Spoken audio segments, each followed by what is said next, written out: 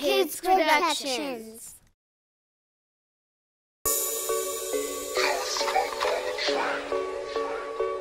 Yeah, it's 7 o'clock. Lil' Flip in the building. Hey, Money Elms, you ready? Let's go.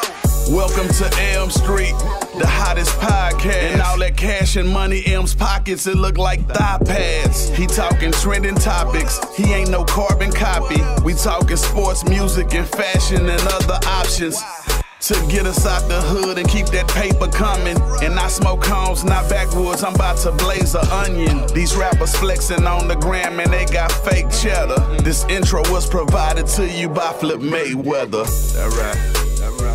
Yeety, yeety, Money Elms, what's up? Yeah, Lil' Flip in the building, screwed up clip. Welcome to Elm Street.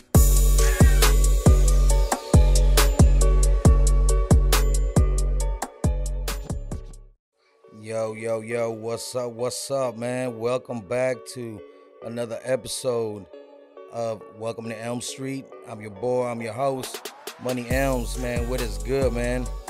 Hopefully we didn't keep y'all waiting for another episode, but we're back. We gotta stay consistent, we gotta keep grinding, making them wheels turn. So man, I got a special guest out here, man, today. Another H-Town legend, man. I gotta give it up to my boy, Cassette Coast. Man, what's happening? Oh man, just not much, just out here just chilling, man. I want to appreciate you coming through, man. I know you just landed straight from the H right now. Yeah, man, I told you I would, and I'm a man of my word, so here I am, solo dolo. Yeah, man, appreciate it, man. Literally just pulled up a few minutes ago and, straight to business, straight to work. I like that, man. So, I asked you earlier, so how was the scene? How was the drive? Nah, man, ain't nothing good about the drive from Houston to Dallas. It ain't nothing but grass and trees, and that's about it. The most entertaining thing is seeing the people in the cars next to you. That's about it. There's nothing to look at. Oh yeah, most definitely. It's crazy because sometimes I be driving through these Dallas highways, and it never fails, bro. This never fails. Like, I'll pull up and there be a pretty chick right next to me, and she like going hard, bro. Like she's like digging for old memories or something, bro. I'm like, oh no, oh yeah, bro. And it's funny because I got this thing where I'm like, you know what? It's usually the prettier she is, the crazier she's going at it, bro. Oh no. And I'm like, man, that's a crazy stuff right there. Yeah. And then my wife's like, so what are you doing looking over there? And I was like, well, I'm just driving and looking, type. Especially, like you said, ain't nothing to look at but other people besides you. But yeah, man. So we're gonna go ahead and just, get right into it and see what's popping out in the streets, man. I kind of wanted to touch on these subjects since you're from the H, you know what I mean? And what better way to get your opinion from somewhere, from your backyard. So what did you think of the whole Trey and Zero incident that went down on that Tycoon weekend? I think, first of all, acknowledging that them boys are related, right? Yeah. Like they family. When disagreements come to the point to where hands get thrown around, yeah, that's a bit excessive, especially when we're talking about family members. But okay, at the end of the day, everybody's their own man. You approach things however you do, that's fine. But when I think of this certain scenario, I think back to when there was this divide between like Baby and Lil Wayne, right? Yeah. Like Lil Wayne was trying to get away from Cash Money, and Baby was trying to keep him there. He's the bread maker. And a lot of people jumped in with their opinions. Like Rick Ross did a whole song talking about the situation, and he kind of created this whole little beef between himself and Baby, just for jumping out there and saying something. And they asked 50 Cent what he thought about the situation, and he said something that I thought was really smart, really intelligent. He said that he was going to reserve his opinion because at the end of it all, they're family, right? So while they might be going through what they're going through right now, let's say 6 months, a year, however long it takes, they're going to reconcile, and they're going to go back to just being the family members that they are, and however they treat each other, that's how their family does. But that is not going to take away the fact that this other person came in and said what they said. Now the spotlight is on them. Like, yeah, nah, me and this person, we cool now. But that stuff you jumped out there and did, nah, we still not off of that yet. You know what I mean? Yeah. And so now it's like, all right, we can see Baby and Lil Wayne chilling together. But now you still got Rick Ross is out there looking some kind of way. You know what I'm saying? Yeah. Because he jumped in with his opinion. So I kind of like that stance where I won't really say too much in regards to who I feel was in the right, who I felt was in the wrong. All I can really say is I understand. Hey, man, like I said, we're men. And at the end of the day, if things reach this boiling point, it just comes out that way.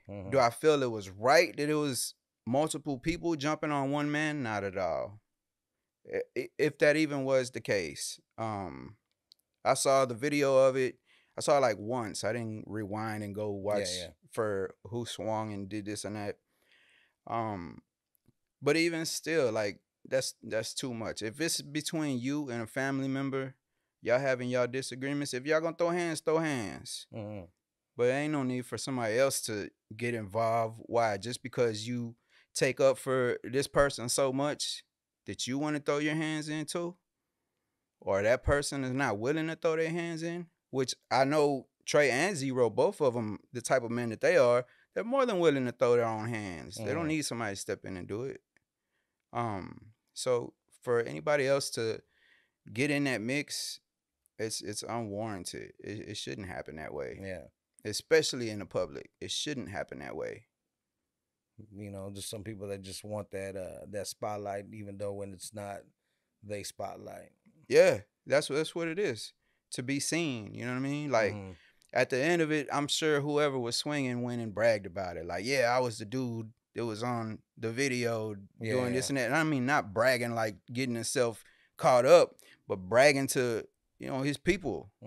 Like, yeah, you saw me. I got down for mine. I got down to rep for my people, you know what I'm saying? And it's cool to talk like that.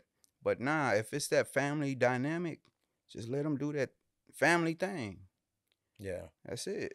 And eventually it'll resolve itself. That's how it usually is in family disputes. Yep. But yeah, so staying on the same subject. Wait. But what about you? How did you feel about it? Well, shit, you know what I mean? I feel the same way as you, that, it's a family affair. You know what I mean? I think there's certain things that should be kept behind closed doors. You know what I mean? But we live in the age where, that cell phone is right there in the reach. You know what I mean? Now you have a video camera and a camera all in one. So, people are ready to hit that record button. Yeah. I think, if they didn't want it out in the public, I think they should have just kept it behind closed doors. As soon as that person made that mistake of whoever swung first, apparently, I mean, they knew what they were doing. Yeah. You know what I mean? You want to blame it on maybe, hey, they were drinking. I mean, got to drink responsible. Yeah. And then you end up making these decisions that later on you got to live with. Yeah, because you can't take those things back. Yeah, most definitely, and, to me, it's like, I've always had this idea that everybody was somewhat united out there in the age, but then, there's certain people from the age that be like, well, it's not really like that. Yeah. It just kind of looks like everybody just gets along. Everybody's, doing this, doing that. But in reality, just everybody's kind of just doing their own separate thing. Yeah. Well, this situation was unique because they are family. You know what I'm saying? So it's not a matter of people from the H, whether or not they mess with each other, like these dudes have no choice. You know, they blood. That's family. So who knows how far back or how deeply rooted their disagreement is? Or if I know a lot of the public will speculate on what they were fighting about. But who knows if that's even what they were fighting about to begin with? It could have been something completely different. Like I said, they known each other from childhood. Yeah. You know? Like they grew up together. You don't know what them people was fighting over. So in the past, have you ever had an altercation with maybe a group member or a close associate that you used to ride with you, or an altercation? Never to a point to where things were getting physical. But I mean, yeah, there's always arguments. There's always people not seeing eye to eye or not thinking on the same page or wanting to do something different from what you're doing. There's always been that, and I'm sure there will continue to be that in my life and the people that that I be around. But as far as it coming to somebody putting their hands on me or me having to put my hands on somebody, I don't think it'll get to that point. Because you can kind of see these things coming. Yeah. Like,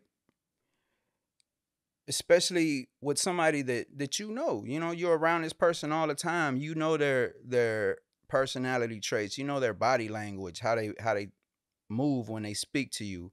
And when something starts going a little different, you can kind of detect that, all right, this is going to a place that we haven't been yet. So it's at that moment where I feel like I can decide if I want to allow it to go there, then yeah, we can keep escalating and see how much crazier this is about to get. Yeah. Or me being as level-headed as I am, I fall back and be like, all right, we're going to have to revisit this argument another time. Because right now things is about to get real dumb. And we about to do something that can't nobody take back. And that's just the level-headed side of me. Because I don't want to, I consider people to be my friend. Whether we feel the same way about a certain thing or not, that's my friend. And if I put my hands on my friend, I can't take that back. So just to be level-headed, I'll diffuse the situation for now. We're going to come back to it. We're going to still talk about this. We're going to iron it out. But right now, nah. We're not in the right headspace to talk about this. Yeah. I mean, I personally don't like people getting me to that point. I feel like I'm not going to give you that much power over me. You know what I mean? Especially when somebody's looking for a reaction. Yeah. I mean, like you said, you can see it. You can see it coming. So, I mean, I'm the same way. I'm a diverse. I'm going to go this way. Yeah. I'm going to avoid the situation just because, you know what I mean? I know how I am, and I know how things can escalate really quickly.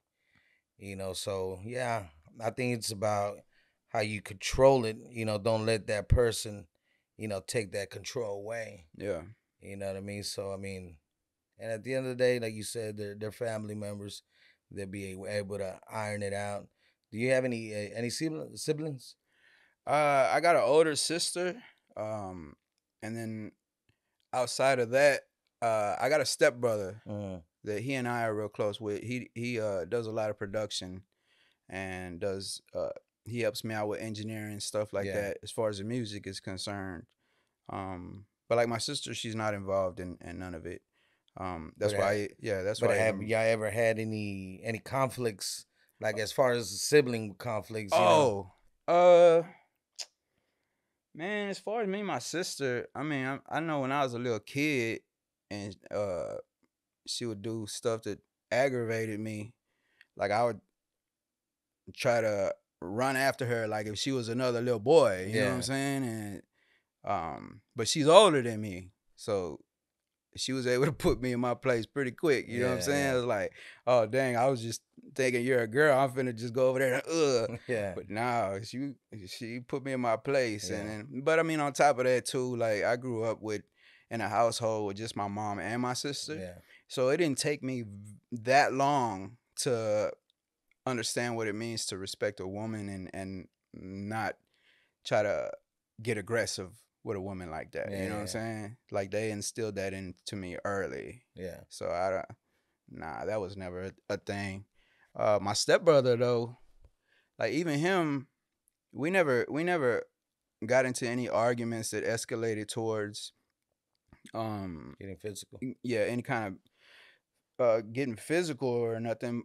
There was one time I can kind of remember though. He and I used to go out drinking, almost daily. And then one day we went out drinking. I was wasted. I think he was buzzed. He wasn't drunk. But he dropped me back off to my crib, and my lady was inside. And I invited him to come up there with me. It was an apartment. He came upstairs with me, and we walked in, and my chick was like furious over something. I don't know what she was mad at. And like she started throwing stuff around, and I'm like, whoa, what is this? What's happening here? You know what I'm saying? Like she was livid. Yeah. I don't remember what it was about though. But anyways, she started breaking things. And me and my drunk self, I was like, oh, hell nah. She gonna break this and that and this and that. I already know she is. So I get up to go make sure she wasn't finna do none of that. And my stepbrother, man, I love that dude. Just the protector that he is, he could already see where this was about to go. If I got up and went over there to where she was breaking stuff, it was probably about to get crazy. But he held me down. Like, no, you're not finna move. And I'm looking at him, you know, alcohol all in my system. I'm like, oh no, you not gonna hold me down. You know what I'm saying? So my attention is now directed towards him. Yeah. But as wasted as I was, and as much as I thought I was like putting all my weight into wrestling him back, nah, he had me, bro. He had me pinned down. I was like, all right, whatever happens, babe, you got it. Yeah. But at the end of the day, I mean, it was family. Yeah. I bet y'all ironed it out and everything. And and it was like between me and him, that wasn't even a disagreement. That was just a test of physical prowess, I guess. Me versus him. Yeah. And this little wrestling match. Yeah. But I was, like I said, I was very inebriated. I'd like to see him try that again today. We'll see who comes out the victor. Yeah. So so recently Sauce, I seen this video clip where he was talking about rapping these days is the most dangerous occupation that a young person could have. As an artist, what's your take on that? I think I don't feel that way. I feel it's all in how you carry yourself. Like, it's one thing to be an artist, to be a rapper. And so let's say you just a regular backpack rapper. Like, you're not out there with jewelry, you're not out there with high fashion, none of that, right? You're not trying to stunt on nobody, you're not flexing on nobody. You're more passionate about the music itself. So you get out there, you jump out there and do your thing, you're trying to get your name out, and you have to put yourself into these places around these other people that have a specific mentality. Because, I mean, really, we all come from the same place, you know what I mean? It's not like you can expect to be a rapper and just automatically jump into performing in coliseums. Now, you finna do the hole-in-the-wall clubs. You gonna have to do those. And the people that's in there, you know where they come from. Oh, yeah. So yeah, you're gonna be put in these situations around these types of people. So let's say we have the backpack artist, and he's put in a situation around these types of people.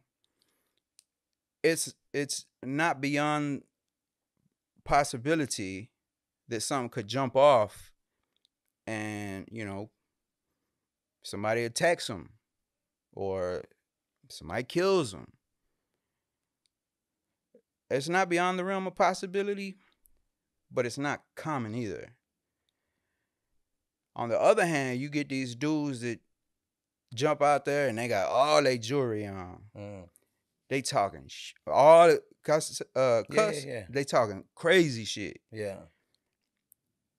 And they building themselves up to be that person that you would be a fool to mess with. And you got these other people that's hungry. They're looking at him like, oh, you think that? You think you untouchable? Because I see a neck full of everything I want.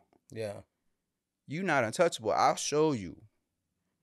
So when you have a dynamic like that, and so Sauce Walka is obviously the flashy type, right? Yeah. He's always out there with his jewelry. So, yeah, in his mind, the way he thinks about things is he's finna go out there and have all his jewelry on, standing in front of the wolves, and he knows it, and he knows he's going to, and it's not put past him that something could jump off. So for him, it feels like this is my job, this is what my duty is, this is what I'm known to do, this is my image to get out there like this. So with that being said, it's dangerous, but it don't have to be that way. Like, ain't nobody gonna take away somebody's credibility for being the artist that they are if they have on one less chain, or if they have on no chain. You know what I mean? Yeah. It don't take away from that. And if anything, if you get out there in front of the wolves and you the artist that has all those chains, let's say you get out there and you didn't wear them that night, they're not gonna look at you like, all right, tonight's the night. They might think different, like, all right, maybe next time. You know what I'm saying? So it's precautionary things that can be done. Like maybe just wear your jewelry whenever you go do, like, I don't know, take your pictures, shoot your music videos, things like that. But when it comes out to getting around the public and people that don't know no better, ain't got what you got, but want it, hey man, just scale it back. Because you asking for trouble at that point. That's how I feel. I don't feel like it's the most dangerous profession to be in. That's crazy to think that's the most dangerous. Nah, it's you asking for problems, basically. If you say the rapper that jumps out there with all his jewelry on, telling people how hard he is, yeah, that's a dangerous profession. But you ain't got to do that. If people already came to the show to see you because they like your music, they want to see you do your music. So give them what they want. They don't need to see all this other stuff. They don't need a reason to jump on you like that. Don't need a reason to follow your ride back to the hotel or wherever you're going and shoot it up. That's stupid. I figured at least if you're going to do something like that, you got yourself some good security around you. Yeah, well, security is cool, but not everybody's going to have security.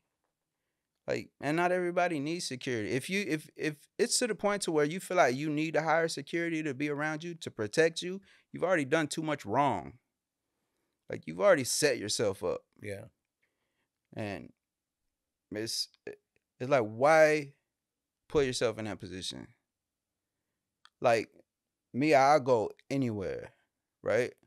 I don't put myself out there like that. So I could go rub elbows with anybody. And yet, like, yeah, I have a certain degree of anxiety where I feel like I got to watch people because I don't know these people. But at the end of it, I know I'm not just out here looking crazy. Like, if I'm asking for somebody to approach me with some nonsense, I'm not doing that. You know, I don't put myself out there like I'm the flashiest dude ever, and that you can't touch me. I'm not doing that. So just like here today, I drove out here by myself. You know, I ain't got nobody here to defend me if something jumps off, because I'm not putting myself out there like that. Yeah. It's the possibilities of that happening is lower than if I would have just shown up, you know, with everything, you know, high fashion, all of that. Yeah. Just talking crazy shit. That's asking for problems. There's only a fool would do that. Yeah. So it almost seems like there's a new trend, and like I told you earlier, I was like, you know what? It almost seems like that's the new pandemic. You know, all these artists kind of just dropping. You know what I mean? We had what was it, PNB Rock that just got shot in LA just recently. And then we just had a couple days ago, we had a Dallas rapper that just got killed. What was his name, Kenneth? PFG Strap. You know what I mean? So, I mean, it almost seems like it. You know, the proof is in the pudding, almost. Well, no, I beg to differ, because, like I said, we come from a certain area, right? We come up from the lower level of society. How much of that has anything to do with the fact that you put words together that rhyme? Like, we don't know that these people just getting shot down. We don't know if that's something that stemmed from a disagreement they had before they even recorded a song. That's true. You know what I mean? Like, that could be some back home beef that they had with somebody over something that has nothing to do with that profession. So it's more common, I feel, that people would die getting shot up, or however it happens. Most of the time is they getting shot up. I feel like a lot of that stuff, especially with these artists that are not as developed, not as top tier, I feel like they probably even still stay in the same neighborhoods, around the same knuckleheads that beef with the same people that they did 5 years ago. And it was only a matter of time before they crossed paths and this and that happened. Yeah. But now, because a person has a song out, you want to say, oh, he got shot down because being a rapper is the most dangerous profession. No, it ain't. He knew them people. Yeah. Like, on a different level, he knew them people. So I don't think you could just chalk it up as it's because he was a rapper. I don't think that's fair. Yeah. I mean, you are right as far as, you know, who you put yourself around and you surround yourself. You know, what was that saying? You know, tell me who you hang out with and I tell you who you are. Kind of, you know, the same scenario. Did you growing up, or in your growing up as far as in your career, did you catch yourself cutting ties with certain individuals? Yeah, I mean, I cut ties with people, and sometimes it wasn't even intentional cutting ties with people. Like, more often than not, I'll just stop associating with somebody, and it won't even be because there was a problem. It'll just be because, you know, maybe their career is taking them somewhere and mine is taking me somewhere different, and it's at this crossroad that we don't really compliment each other in a specific way anymore, and that's fine. Like, hey, more power to you. Do that. I'm gonna do this, and man, hopefully we make it through this thing. You know what I'm saying? And hopefully the road will curve back around and we'll see each other at the finish line, or whatever you want to call it. There's been, man, maybe like 1 or 2 instances where I legitimately said, nah, you the type of person I don't want to be around. Like to detect something in somebody's character and be like, that person is is not who they're advertising themselves to be around me. You know, that type of thing. Like even back doing the Twin Berettas thing, like me and the dude Quota, we was super tight for the longest. Man, we was out here in Dallas like damn near every weekend, going to the Traders Village. Yeah. You know, setting up shop, selling CDs and everything. And we was always together. But somewhere down the line, I saw something that was like, nah, this is not who I thought you were. And because of that, I don't really want to be around no more. Like, if you want to keep doing this thing, that's cool. You can have it. Yeah. I'm going to go do this other thing, though. And it wasn't never no, when I see you, it's going to be this or that. I don't ever feel like that with people. It's just always, if I cut you off, you cut me off, then we just cut off. You know, we ain't got to bump heads about it. Yeah. Just be over there, I'll be over here. It's cool. If we end up at the same spot for the same event, something like that, we bump into each other. What up, bro? You all right? You good? All right, that's a bet. I'm going to do my thing. Yeah. Check in with you next time. That's it. Keep it professional and 100 at all times. You know what I mean? But that's cool. You know what I mean? That's, you don't keep no animosity against anybody. You know, it is what it is. You know, just either it didn't work out or, you know, you sometimes do grow as a person. Yeah. And sometimes outgrow the people that you hung around with. So you find yourself in a different space, different mentality that you're like, you know what? Well, you know, I want to keep growing as an individual. So I got to surround myself with certain people to keep growing. Right. To keep elevating. Right. So, but yeah, that's dope, man. Let them know, the people, you know, a little bit about your little background as far as where you come from. Oh, man. Born and raised in Houston, man, on the north side, right? So the hospital I was born at is literally within like a 10-mile radius of anywhere I've ever lived in my life. Always been on the north side. Never been more than like 10 miles away from the same spot I was brought into this world. Wow. You know what I mean? And that hospital's not even there no more. They tore it down. But yeah, I mean, just coming up as a child, listening to, so for the first half of my childhood, I was staying with my mom. My mom was always taking me and my sister to the bars with her, right? My mom was always into the nightlife. So she would take us out to the bars. It was rock and roll music playing. Sometimes it'd be a little bit of country music playing. And she also liked, like say Aretha Franklin type music, you know, like gospel in a sense. She wasn't really religious. She just liked the sound of it. Yeah. And for the second half of my childhood, I was living with my dad. My dad is more into blues music, rock music too, but not like the heavy rock. More like the more classic rock, relaxed rock.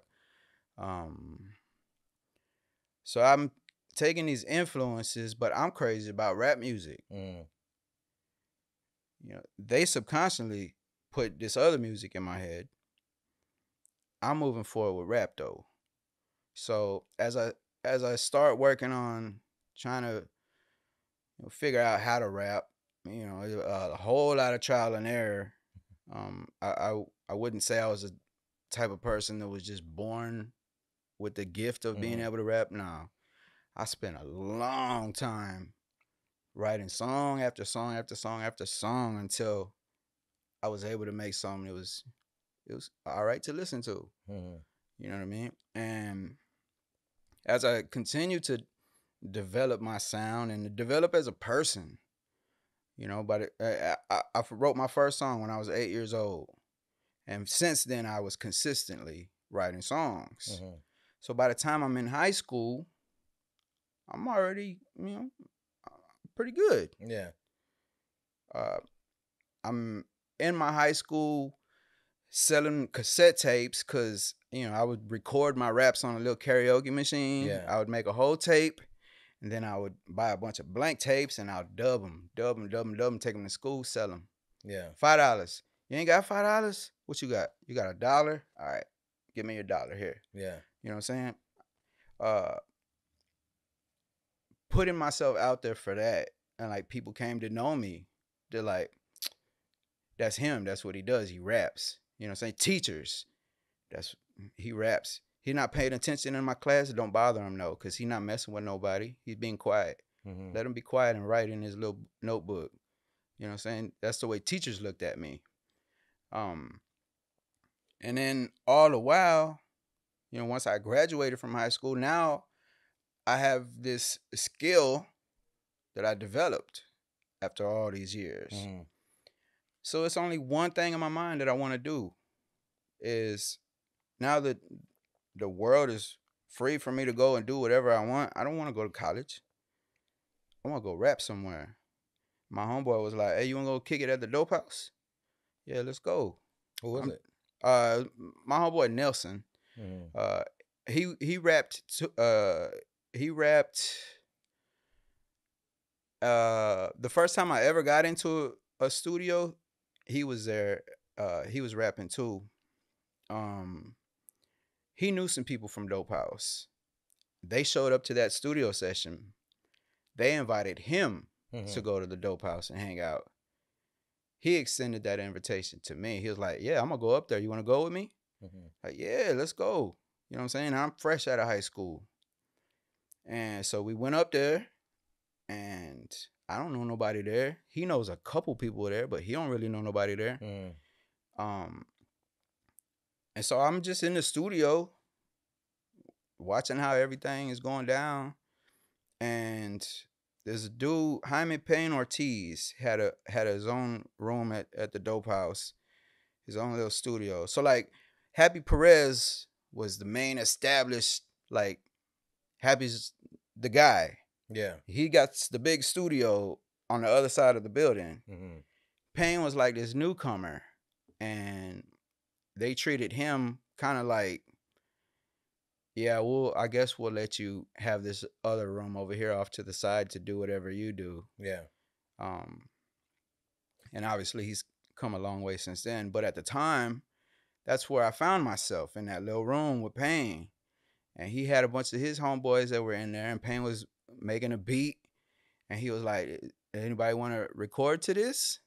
And a few people popped up like, yeah, I want to get, I got something for it. And he just went around the room asking. He didn't know me. Yeah. He was just like, how about you? You got something for this? I was like, shoot, yeah. And so I recorded my little part. It was like a 8 or 12 bar verse. I recorded it. And he was into it. He pulled me to the side after the night. And he was like, what are you doing tomorrow? I ain't got nothing going. Like, why don't you come back up here again? All right, I'll be here. And so I went the next night. And the night after that, and the night after that, and I kept going. I was up there every day for at least 2 years before anybody of importance took notice as to what I was doing, right? Like, by this point, after 2 years, people, they already know me around there. Like, hey, what up, Coast? You know, what's happening? Yeah. They don't know what I do. But after, like I said, like 2 years, Carlos, SPM, showed up to the Dope House. And he went up to Payne and he was like, show me some music. Because he was putting together the first Screwston project. Compilation, bunch of artists. He needs music for it. Payne, show me some music. Payne was showing him all kind of different songs. Carlos wasn't feeling none of them. And then I was on a song that wasn't finished yet. So Payne didn't want to play it for him. It didn't have a hook on it. It didn't have a third verse on it. Nothing. It was just me and Skrilla, my homeboy. Me and my homeboy Skrilla was rapping on it. Yeah. he was like, all right, I don't got nothing else to show you. I'll show you this. And he played it. And Carlos, who had been talking shit about every song that he had played, that Payne played before, all of a sudden he hears this song. And he jumps out of his chair and he's like, this, give me this. And he's like, well, the song's not done. Give us a couple of days. We'll finish it. We'll put a hook on it, the third verse and this and that. He's like, no. Give it to me just the way it is. Actually, and who is this person that's on the second verse? It was me. And he was like, him? Like, yeah. Like, oh, man, I didn't even know you rapped. Like, I'll be seeing you around here all the time. I didn't know that you could do that. So you would bump into SPM? Yeah, all the time. They used to have weekly meetings out there. And the Dope House was like a big, it's like a big warehouse with a loading dock, right? So I think it was like I forget if it was every Tuesday or Thursday, they would have these meetings out on the dock. And a lot of times the meetings were just discussing the status of how everything was going on. Yeah. It was rarely ever about ideas of how to move things forward. It was just talking about where things were at that time. So yeah, he would always see me at the meetings and stuff like that. And like just wandering around the building. Yeah. Sometimes we would have full-blown conversations, not about music. You know, we would just be at the Dope House talking. Yeah. Or they used to have a ping pong table. We were all very competitive playing ping pong at the Dope House. So a lot of times, you know, we get that camaraderie just because we play against each other, and it's like, who could whoop who? Yeah. And it's like, I'm gonna get you next time type of thing. You know what I'm saying? So we always were cool in that sense, but it didn't really speak to what I was there for. Yeah. So when he finally heard that and he was like, that's you? Bro, he put that out, and then he started asking me to jump on some other stuff. What was the name of that song? Do you remember? Yeah, no, that first one was called Murderholics. And it was called that because it didn't have a name. It didn't have a hook for us to give it a name. Murderholics was a group that was under Dope House. It was Skrilla and Monster. And both Skrilla and Monster knew what I did, and they liked it. And they were extending the invitation to me to be a third member. So Monster was supposed to be on that song. He was supposed to take the third verse. It never got to that point, though, before Carlos heard it and took it. So we just called it Murderholics because we didn't have no other name. It was in the computer under the Murderholics folder because, you know, we were trying to create some music together. And so that's how that's the reason why it's called that. Yeah. We didn't say it in the song or nothing like that. Yeah, but then he asked me to get on some other stuff for him, and I started getting out on the road with them. And I remember, man, my first time going out on the road with Carlos, we went to Little Rock, Arkansas. I'd never been on an airplane before, and actually Bash was supposed to go, but something came up. Bash couldn't go, so there's an extra plane ticket. And this is prior to any 9/11 stuff, right? Like Rashid told me, "Hey, we got an extra ticket. You want to come?" I was like, "Yeah, that's cool. What do I got to do?" Like, oh, all you have to do is go right around the way to Fiesta, the grocery store. They make fake IDs. Let's go get you a fake ID that says that your name is Bash's real name. And so that's what we did. I went to the grocery store. They took my picture. They printed me out a laminated ID. They had my picture, but Bash's legal name on it. Took it to the airport. They let me on the airplane just like that. Flew to Little Rock, got to the spot. Carlos was already there, and I felt so bad about this, but we're doing a show, and Carlos already has his entire show planned out. because he does this everywhere he goes. He kind of does the same show everywhere he goes. I don't know this. I don't know how things go. This is like my first experience being here. So he's got however many albums out, and as the show progresses, he'll say something that relates to one of his albums. Then he'll get the album and he'll throw it out to the crowd. So I'm on the stage with him. All his CDs are right there for him to easily just grab, do his little speech about it, and throw it out. Yeah. I'm standing right next to him. He grabs one and throws it out. And he leans over to me and says, "Don't let nobody throw these." The music is so loud, I heard, "Whenever you get a chance, throw these." So I'm like, okay, got you, no problem. So he's doing his thing.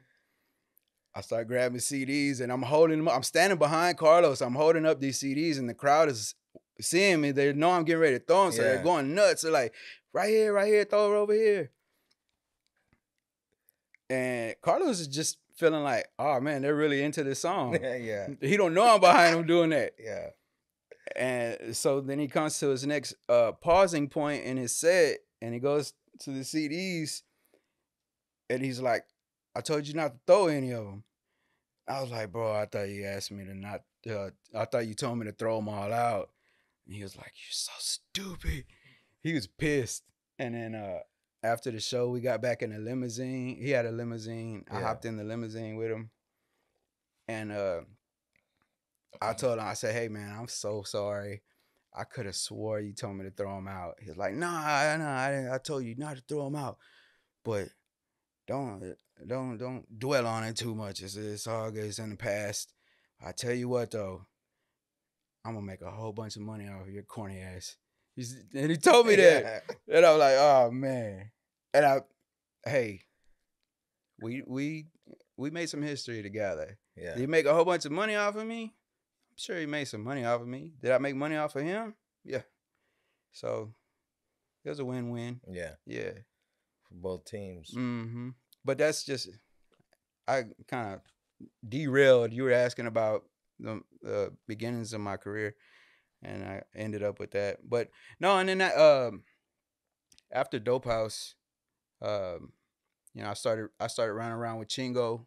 But before all that, how did you link up with Quarter Key and started the Twin Beretta run? Yeah, so when I was first at the Dope House, like I said, I went with my homeboy. He kind of knew people. I don't really know people. By nature, I'm an introverted person. I don't just go up to people and create conversation and create friendships and this and that. Yeah. I'm not that type of person. Quota, I had already been at the Dope House for a good little minute. Quota one day just shows up, and he's thinking this is like a regular recording studio where you could just go in and inquire about how much is studio time and, pay your little fee, record your songs, and leave with a CD. He thought that that's what the type of facility it was, and it wasn't. It was an actual record company. Yeah. But he goes up there. He starts catching a vibe on how everything is going. And he lives like 2 streets over. You know what I'm saying? So it's in his neighborhood. The Dope House is in his neighborhood. So he starts showing up all the time too and hanging out. He is more of a people person. Like, he had no problem just automatically creating friendships with people that took me forever to get comfortable around. Yeah. He did that effortlessly. And he and I got cool. And then Carlos and I had a discussion one day, and he told me he wanted me on the label. And I was already like trying to look into the future of how this was going to go. Mm-hmm. I was like, you're going to offer me a position on the label. You're going to put me on tour. I'm going to go out there, and I don't know how to be around people. I'm just that much of an introvert. I already know it's going to give me all this anxiety. But I had this idea. I was like, hey, if you want me on the label, I want to bring Quota into this too. And Carlos was like, can he rap? I was like, yeah, he's dope. Like, if that's what you want to do. And so not too long after that, Carlos's brother Tootie approaches the both of us. He's got paperwork in hand. He's like, hey, let's go sign it. Let's go out to eat. Let's sign these contracts and get y'all going. And so that was like that's how we became a group. Was I was leaning on him to be that person that could talk to promoters, talk to DJs, talk to whoever. Yeah, let's still make dope music together. But I know I don't have these characteristics, these qualities that you do. And that's going to be extremely helpful. So that's why I was like, all right, let's link up and do this. I pulled him into the whole deal. And yeah, shoot, we traveled at least 2 or 3 tours together. How many albums did y'all cut together? We did 2 albums. Only one of them was released. The second album, we completely finished it. Like, we even got it mastered. Like, it was done. But Carlos had got locked up. Money started going towards lawyer fees, court fees, this and that. The attention started being taken away from just work and productivity and stuff like that. And at this point, everything was directed towards how can we help Carlos in his situation. So, and it's not like, you know, they just said, nah, we don't want to put out y'all's project because it's not good or nothing like that. They weren't really putting out nobody's project at the time. Everything was going towards get Carlos out of his situation. Yeah. And so that's the way it was for a long time. Like his trial and everything that came after it was this whole drawn out thing. You know what I'm saying? Because they immediately were when he got convicted, they were immediately like, all right, appeal. What do we got to do? You know, that's where their minds were. It wasn't no longer about we got a company to run. It wasn't like that. So, you know, and for a long time, that's how things was. Wasn't really nobody putting out albums unless you were Bash, you know. Yeah. Or Juan Gotti put out an album in that time. But outside of that, there wasn't a whole lot being cranked out of there. So y'all felt like y'all kind of got put on the back burner. Yeah, but it's not like, I don't think either of us took it personally. We knew why it was happening, you know. And hey, man, Carlos is our boy. At the end of the day, that's our boy. He going through something. I got this much respect for him to know that right now it ain't about me. It's about making sure that he's gonna be good. Yeah. You know? So it was never like, dang, they just threw us on the back burner because they don't respect us, they don't like us, nothing like that. Because I mean, I remember when that first album came out, I mean, y'all had the streets buzzing. We was everywhere with it. We was everywhere with that project. And it warranted another one. You know what I'm saying? That's why we recorded a part 2. We finished it, mastered it. It was ready to go. We shot the artwork for it and everything. Dope House paid for all of that. You know? So it was ready to move on it until this other situation happened. Yeah. And so everything just kind of pumped the brakes on it, you know? Man, that would have been dope to see, most definitely. Yeah. I every once in a while, I'll still go back and listen to that unreleased album. Yeah. And, you know, people always hit me up and be like, man, just put it out. Just put it out. For the time when we created it, it would have been a good album. Yeah. But if you listen to it now, it sounds so dated. Outdated. So dated. Like, you remember when Kanye West was first getting popular, he had those soul samples that were like high-pitched. Yeah. We had a lot of that on there. So when you hear them now, you're like, dang, that reminds me of back in 2010 type of hip-hop. Yeah, that's when we recorded. If we put it out now, it's not going to fit nowhere. Yeah. You know what I mean? So, I mean, the good thing is that you still have a copy of that. Oh, yeah. Yeah. Man, I would love to hear that one day, bro, on an exclusive, bro. You know, because like I said, I was a fan of y'all's music. You know what I mean? When y'all came out, you know, I had the CD. Yeah. You know what I mean? And then, you know, we actually got to do a project. You know, got to do a song with my boy. Shout out to Boss Vegas. You know, put you on that album right there. So, Boss Hog, as a matter of fact, you can find it on YouTube. You know, y'all did y'all's thing, and that was kind of one of the main reasons. With like, hey, we got to get Twin Brothers on the album. Yeah. You know, y'all was doing noise, but man, that's crazy that you know you don't know the back end of some of these stories of these artists, and you know that's one of them right there that you know we could have had a second Twin Brothers album. Mm-hmm. You know. Yeah, and not only that, it could have been just a co-solo the whole way through had I been more of a people person. Yeah. You know what I'm saying? But hey, man, God made me the way I am, and I thought it a smart idea to pull somebody in that kind of balanced out what I didn't possess about myself. You know what I mean? Yeah.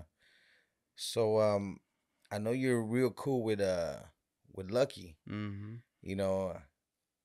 So let us know how that relationship came down, because I had heard once that the way y'all met, you know, as far as how you were hearing that there was another dope MC. Yeah. And you know, everybody always, you know, in the rap game, they always feel like, you know, they're the dopest. Mm-hmm. So how did that whole scenario, how did it go down?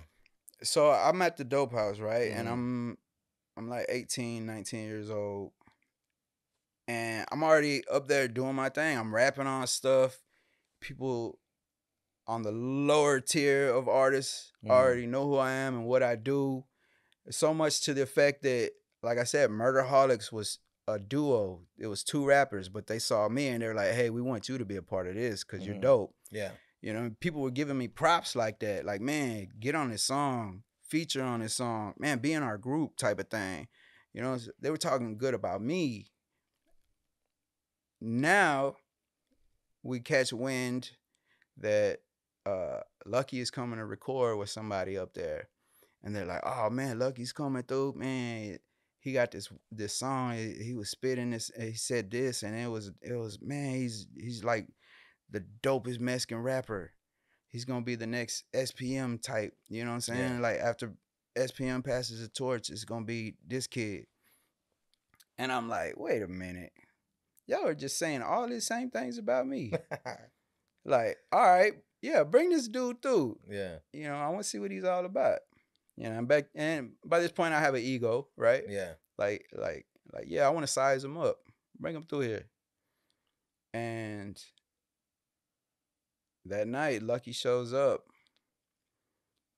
And I'm expecting, I don't know who I'm expecting to walk through the door.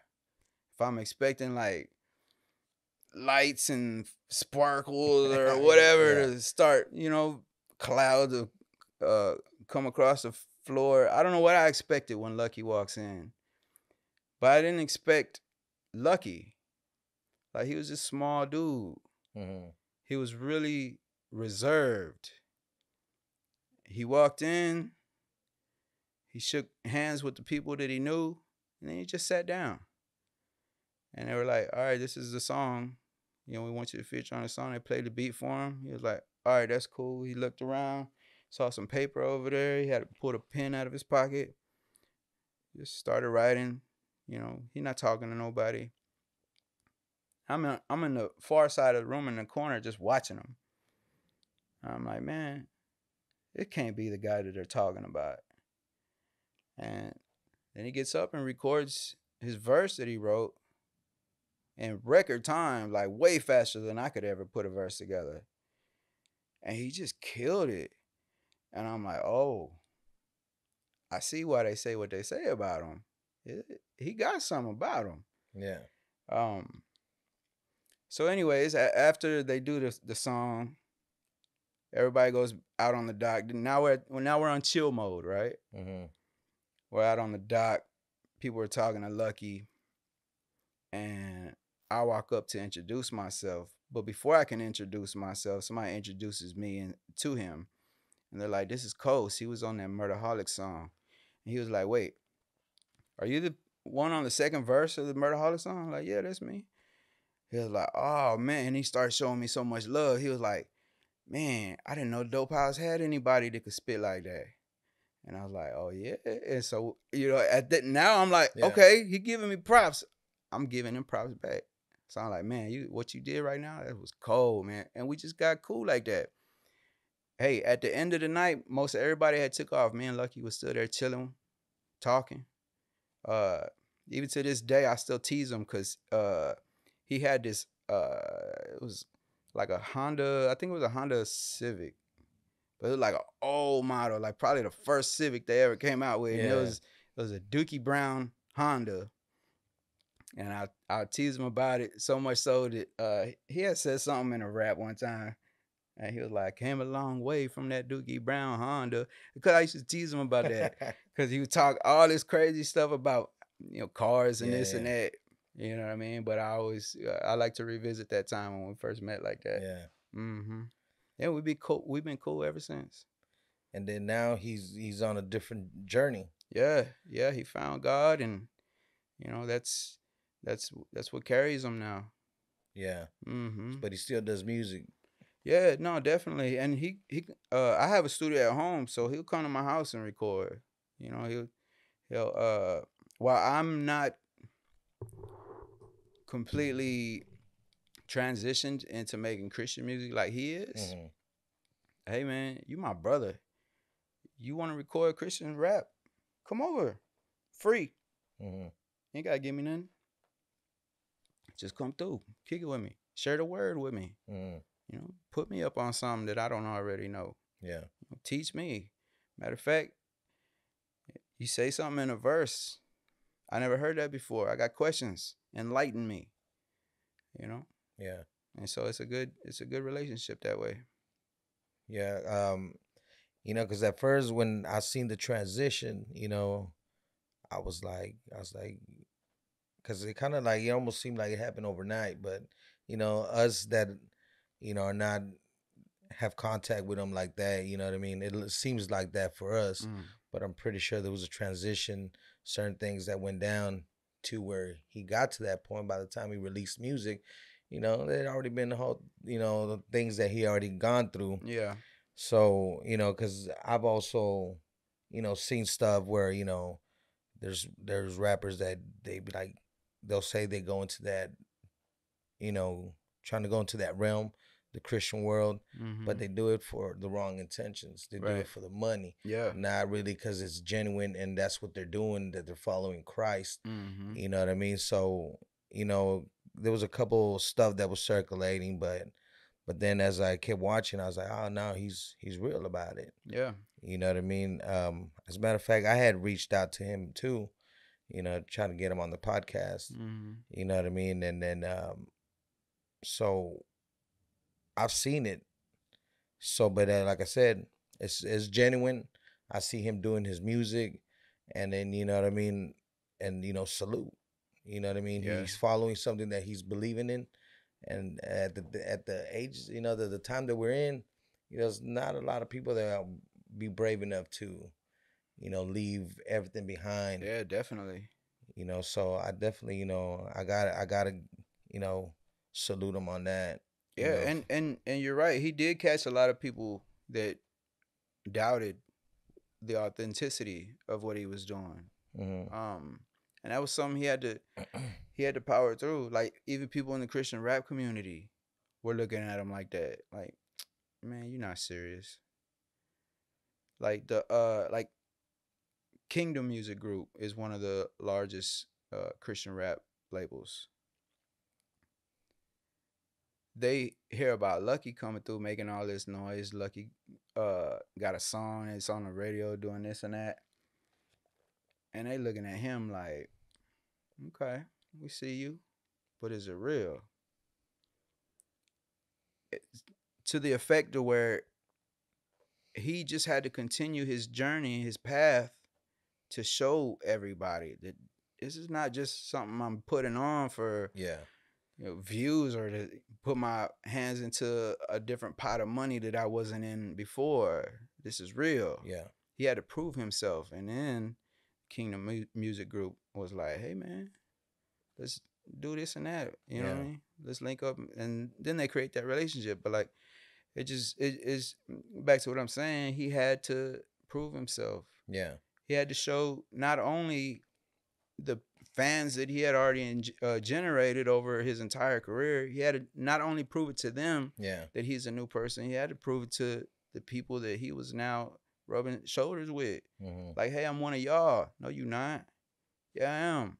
He had to prove it to everybody.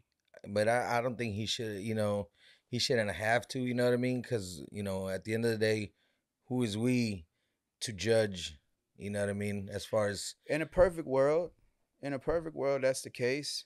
But I wouldn't put it past the realm of possibility to think that somebody had jumped into making Christian rap or any type of religious music with a hidden agenda, and to only get called out for it and be like, hey, that person was fraud. Person was phony. We need to be more conscious about who's trying to step into this. Yeah. You know what I'm saying? So, like I said, in a perfect world, you ain't got to prove yourself to nobody. But, hey, man, I know that type of thing happens all the time. You know what I'm saying? It's like when they talk about healthy people that get into the what is it, the disabled Olympics or whatever. Yeah. It's like, because they think this is gonna be their way in and be able to generate all this money out of it. You know, that's how they gonna get their ticket, basically. And so that's how people look at that too. Yeah. Like, are you doing this for the right reason or nah? So you gotta prove yourself. So how was the journey for you? Because I also seen that that you were baptized recently. How was that experience? It was, so the experience itself, being baptized itself, like, you get put into the water and you come back up and now you're baptized.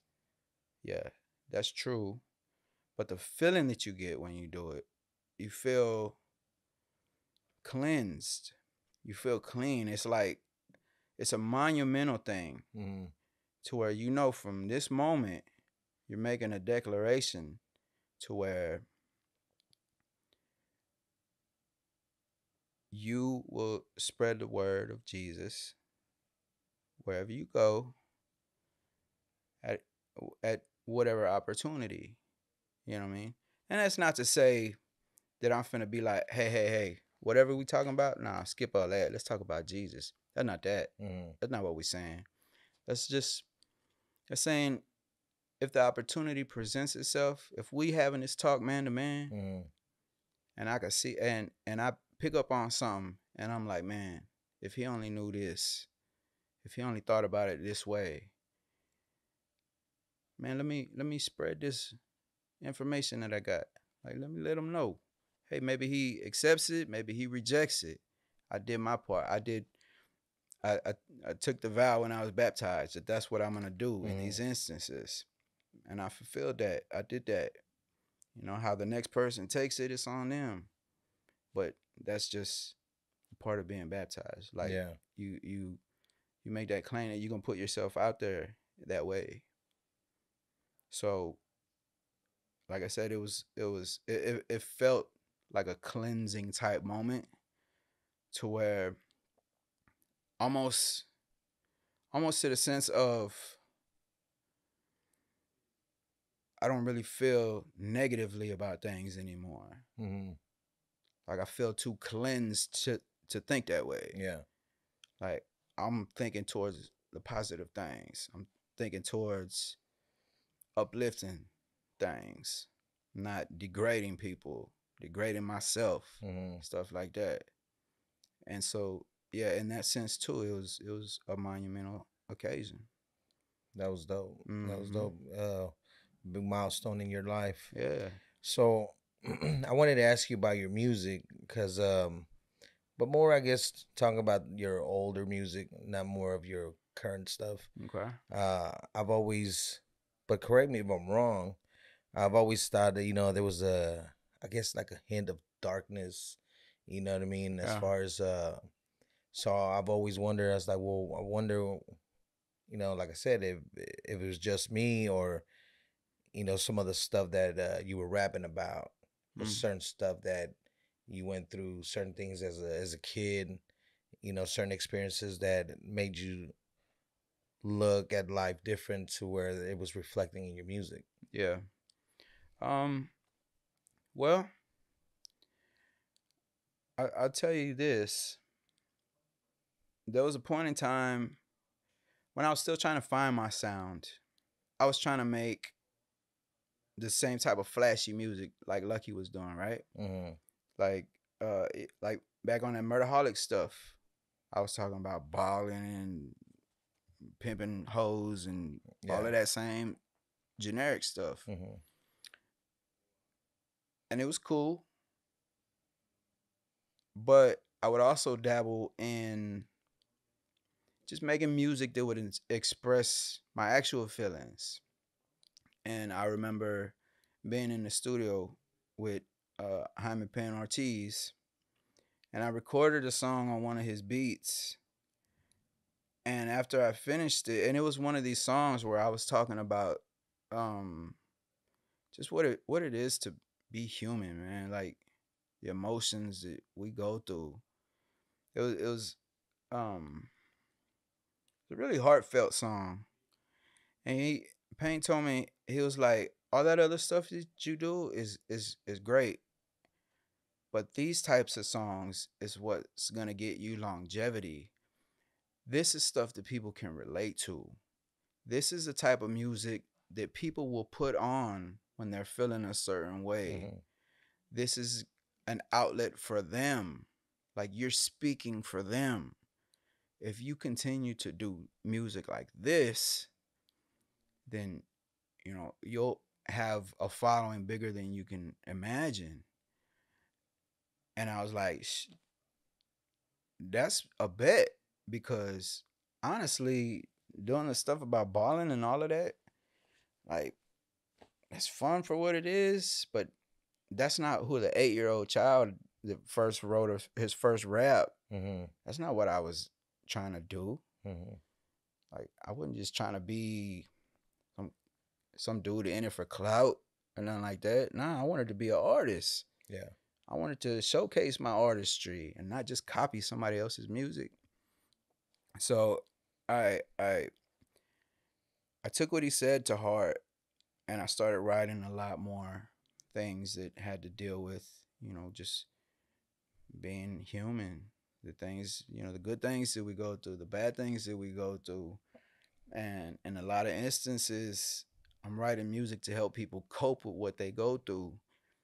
And yeah, it's depressing stuff, but that's me trying to lend myself to people. So like, hey, don't feel like you by yourself. Don't think that you're the only one that's going through that. Others can relate to what you're going through. Matter of fact, here's a song to help you get through this. And yeah, it kind of gave off that tone like Coast is a depressing rapper. Like most of his songs are depressing. But that's not really what it was. It was just me trying to show people that, you know, I understand. Yeah. Like, don't feel like you have to give up because nobody gets you. Like, nah, here, listen to this. So, I mean, basically, that's kind of the reason why I asked you the question, you know, because I've always wondered, you know what I mean? And, you know, as now I know the answer to that. And it makes me look at now the music. I was like, okay, I'm going to go back and I'm going to check out some, you know, pay more close attention to what you're saying. Yeah. To decipher, okay, you know, he's helping people heal, you know, by the way of the lyrics, using your platform. Yeah. You know, but that's dope, man. You know, now that I get to know that insight, you know, it's dope to know that about you, and I like knowing new stuff about artists that I didn't know. Right. Like, you know, okay, that's cool. You know, I didn't know that about them, but you know, you get to know somebody and, you know, you find out new stuff about that person. So yeah, I appreciate you sharing that. And then so I wanted to ask you, the new album. Now that one, you know, it's totally, I guess, different than what I'm accustomed to hearing. You talking about the V? Yeah. Yeah. And but I like it. I like it. You know, I'm not gonna say, you know, that I didn't like it, whatever. No, it's, you know, not just because you're here. You know what I mean? I actually do like the track. You know, the project. And what was the inspiration behind making that album? So the entire project is about a girl, right? Vanessa, hence the V. The entire project is about her. It's intended for her. Like, I created it for an audience of one. If nobody else liked it, or if everybody hated it except she liked it, that was good enough for me. That was the intentions the whole time. But the music itself was something that I've always wanted to do, regardless if it was a project for a specific person.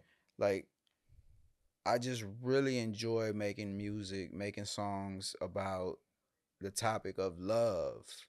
Like, not focusing on myself, but making a song for someone else.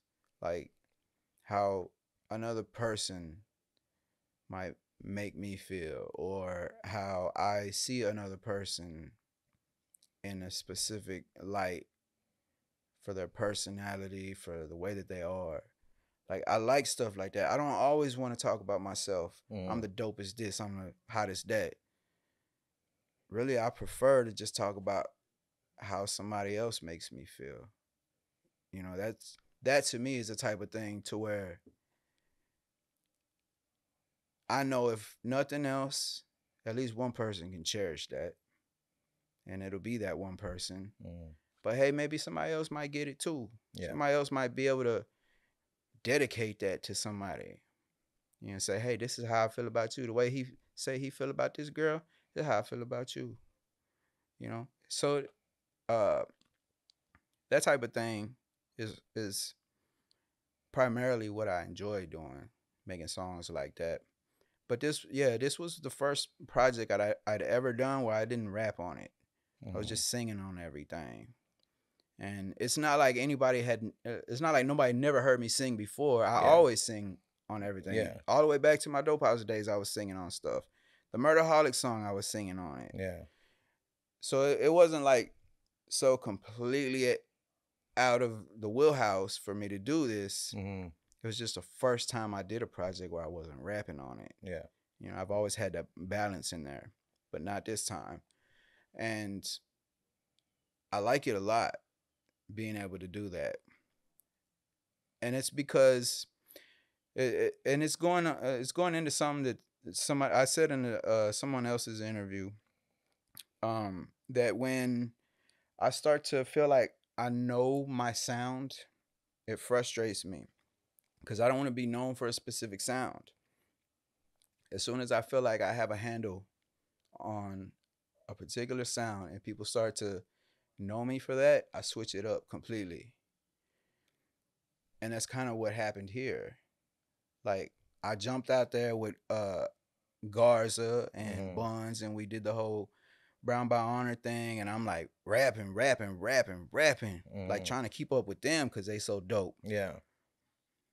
And I feel like, all right, this is starting to become what people are knowing me for right now. Switch it up. I'm gonna do a whole project where I'm not rapping on any of it. And for me, that, even though it's a bit chaotic, because it's like, how do you even promote that? If everybody's expecting something from you, how do you promote now you're not giving them that, you're giving them this other thing? As chaotic as that is, for me, it's like a relief. It's like I don't have to be who somebody expects me to be. Like, I could just change it up whenever. And I can have this completely different identity. I mean, always staying true to myself, my ideals, talking about what I want to talk about. but just the way I present it to people. Like, hi, you thought you was gonna get all this rapping? Yeah. I'm not rapping at all. But tell me how you feel about it. Oh man, this new project was dope. I didn't know you could do this, or I didn't know you could do it like that. And like, yeah. That's what makes me want to keep doing music. It's just new ideas. I mean, other than that, if I was still rapping, let's say the song we did however long ago that was, let's say I still rap that day to day, that way today. Mm-hmm. It's like, so what? I wouldn't even be sitting in front of you. You wouldn't be interviewing me. You would be like, yeah, we did a song back then. That dude, nobody know where he's at no more. You know, he was part of a sound back then, and he never got over it. I don't want to be labeled like that. Yeah. Like, nah, man.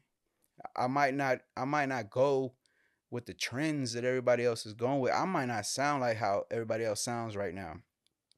Like, let's say back then, I sounded like how hip hop might have sounded back then. Mm-hmm.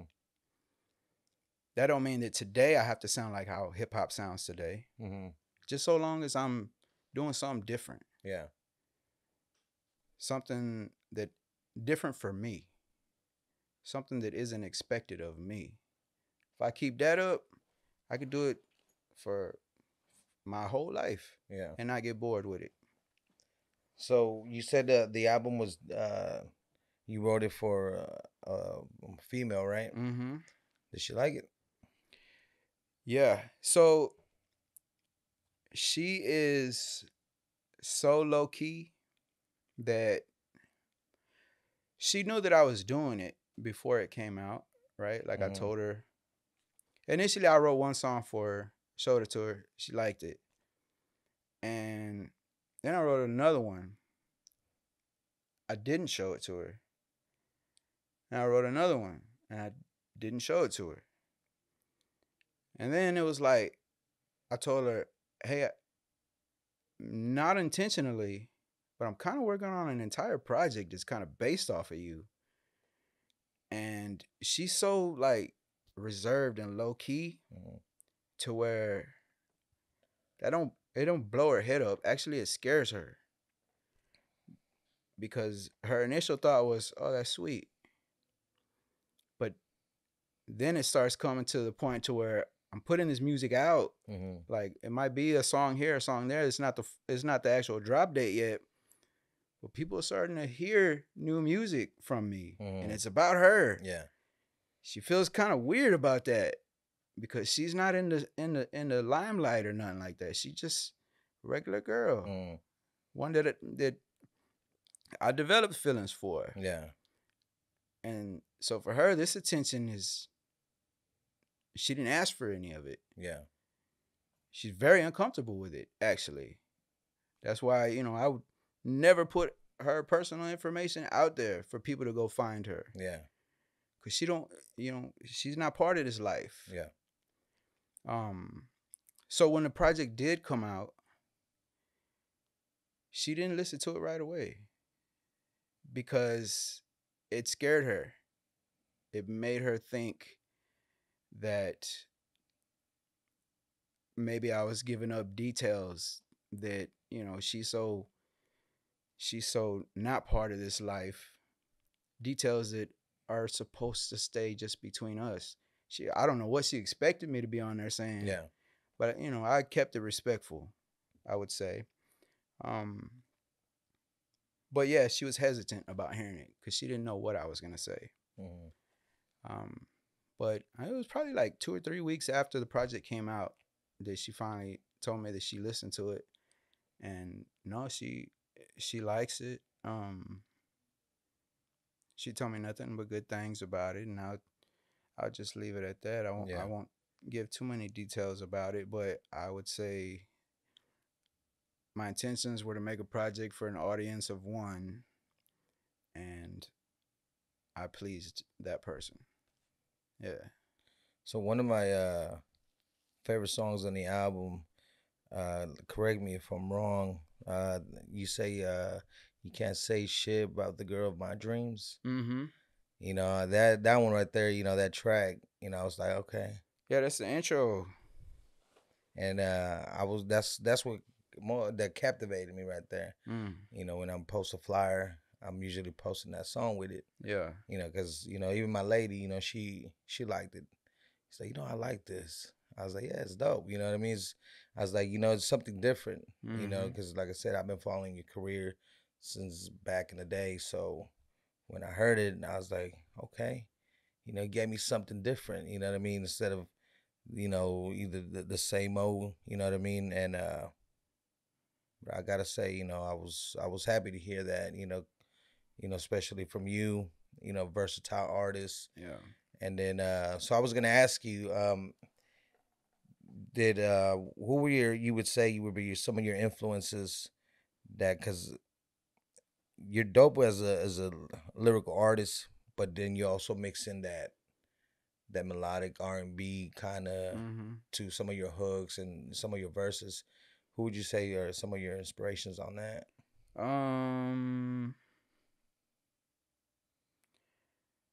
My parents. Just stuff that they had me listening to when I was a kid. Like I said, going from living with my mom and the atmosphere being one way, then the contrast of it living with my dad and the atmosphere being this other way, you know, just the contrast in types of music. Like they say no idea is original. Everything has been done before, especially in music, right? I can't sing a melody that hasn't already been sang. Where did I get it from? I don't really know. But I know I've heard it before. Probably heard it when I was a little kid, you know, being with my mom. Probably heard a song that subconsciously stuck with me. That little part stuck with me. Same thing being with my dad. That one part of that song stuck with me. And to where now it's like I can't tell you what specific artists I would pull ideas from, stuff like that. I can't tell you because I don't even know where it comes from. I just know that it comes from being exposed to different types of music. But I love that because there's too many artists, especially in rap, too many artists where you play their song and I'll be like, he's a Kevin Gates fan. Oh, how did you know? Bro, really? You sound like Kevin Gates in your song. Yeah. Like, oh, he's a Young Boy fan. He this and that. You can hear it. Like, dog, I don't want to hear you pretend to be some other artist. If I wanted that, I'll just go listen to that artist. I'll just go listen to Kevin Gates. Yeah, I want to listen to you pretend to be Kevin Gates. To become like a Great Valley artist. Yeah, you know what I'm saying? So I take pride in the fact that I don't know where I pull this stuff from. And can't nobody point it out and be like, he got it because he listens to this. You can't do that with me. Because I'm the source. I don't even know where it comes from. Yeah. But like I said, no idea is original. It came from somewhere. But it's all in here, and it comes out in an attempt to sound like my own identity, my own individual artist, not sounding like nobody else. That to me is the best part of doing what I do. Is can't nobody say I sound like somebody. Can't nobody say I'm biting off of this or that. If what I'm doing was part of a trend that was going on right now, and this trend washes up, I'm not washing up with it. Because I wasn't a part of that. Yeah. I'm doing my own thing. Not sounding like nobody. Let's say Kevin Gates gets caught up for, I'm not even gonna make up a scenario, but let's say he gets caught up for like oh my God, I never would have expected. Yeah. That's so embarrassing. Oh, you listen to Kevin Gates. Oh man, you're a fool. Let's say that scenario happens. All these people that rap just like him, You think they're gonna still try to rap like him? Knowing that now he's a punchline? Yeah. No, they not. They're gonna switch it up, sound like somebody else. Yeah. I don't have that problem. Cause I don't sound like nobody. I'm not following what nobody doing. Mm-hmm. I just do my own thing, let it come out the way it does. Yeah. So you think you would ever do another track with Coda King? I wouldn't say I'd never do it. It's not something I'm actively looking to do. Yeah. And I mean, since we've gone our separate ways, mm-hmm. I know that we've ended up on the same songs together, not intentionally. Like, yeah, you know, maybe somebody might get me for a feature, and they also got him for a feature. You know what I'm saying? And actually, that has happened before, and I was cool with it. The only thing I asked of the person that got the feature was, hey, perfectly fine. Do me a favor, though. Don't promote this as featuring Twin Berettas. Promote this as featuring Quota and Coast. Because we not trying to push Twin Berettas no more. Yeah. I'm trying to push my own name, just like he is. So I know you think you're getting one over on us by getting us both on the track, but just do me that favor. Don't promote it as Twin Berettas. Give me my identity. Yeah. Because that's what you paid me for. But outside of that, you know, it's nothing is ever so bad off to the extent to where I don't want to do a song with nobody because fuck that dude. Mm-hmm. It's not like that. Yeah. Yeah. Nah, if we end up on the same song together for however it came about, that's cool, man.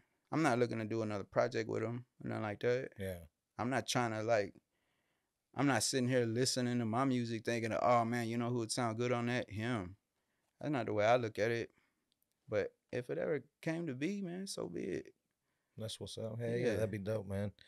And what can we expect from Cassette Coast looking forward? Moving forward, man. So I'm with the platoon with La Machina now, which is Garza and Rob G and Buns. Shout out to Money. Shout out to GT Shout Garza. Out to Money. KP. So being under that umbrella, the next thing we finna do is Platoon Season 2, which is a lot like a compilation project, but in-house. Mm-hmm. Where, you know, all of us collectively put forth effort into completing this project, and then afterwards we can branch off and do our solo stuff. Because I've already got a album ready to go. Beautiful Monsters. Okay. This is going to be my next solo album. But yeah, the first things first is Platoon Season 2. We're going to come out in full force and rep La Machina, make sure everybody knows that you might be hearing a lot of other names in the space of Latin artists, but don't think that we washed up. Yeah. Because we still go hard. Yeah, yeah. So we're going to remind people about that. Yeah. And then we move forward with all the individual stuff. So other than you and GT Garza, who else is on the Garza, myself, Buns, Crystal Poppin'. Really, that's about it. I mean, we got Rob G. Mm-hmm. What Rob G's more behind the scenes now. Mm-hmm. Don't get it twisted. He'll still come out and drop 16 on us and just knock us all upside the head.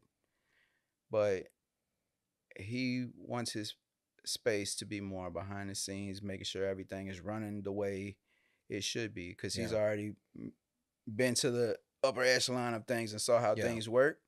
So he's the best person for the job of making sure we're being directed the right way. But yeah, outside of that, that's pretty much the crew. So the solo project, you're sticking to a different formula, or what can we expect from that album? So the solo project is gonna be mostly rapping. Where I say I like to, normally I would keep a decent balance, rapping versus singing. Mm-hmm. This project is leaning more towards rapping. Okay. But you know, I still got hooks that I sang on it. But really, all the verses just me trying to go in.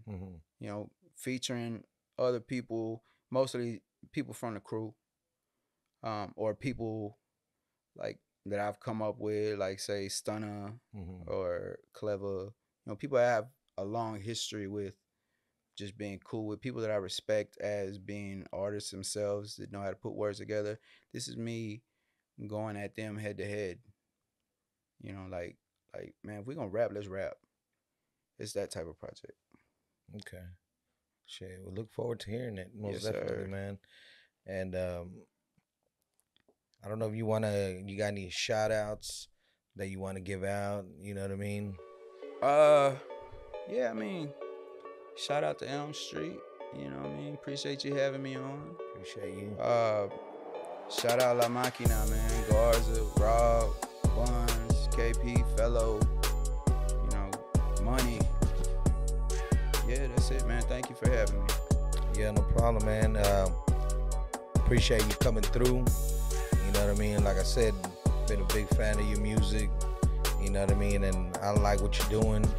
So I'm looking forward to hear more Coast down the line. So I appreciate you coming through, showing me the love, man. Coming all the way out here from Houston, man. I appreciate that, and I salute you, man. Thanks for everything. This was my way of giving you your flowers, man. You know what I mean? You know, I think you're a very dope MC, and I can't wait to hear more. Thank you, brother. You know what I mean? And appreciate it. Can't thank you enough. You know, shout out to La Máquina, GT Garza, Money, everybody in that camp. Hey, appreciate it, man. Matter of fact, GT was the one that kind of linked us up, right? You know what I mean, to make it happen. So, you know, shout out to him, most definitely, man. So, like I said, thank you again for coming through, man. And make sure to check out his music wherever you get your major streaming music. Make sure to go cop it. You know what I mean? Check out his stuff on YouTube. You know what I mean? Link up, subscribe, like, comment, do all that. Yeah. And like I say, man, keep your ear to the streets, and I'll catch you on the block. It's your boy Money Elms, man. Peace.